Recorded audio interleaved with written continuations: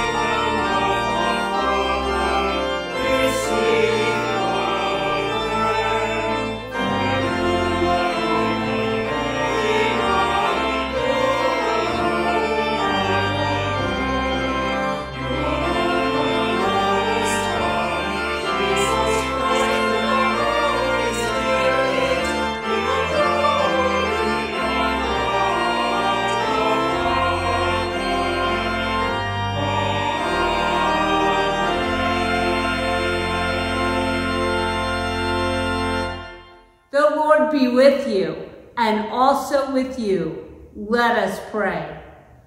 Grant us, O Lord, to trust in you with all our hearts.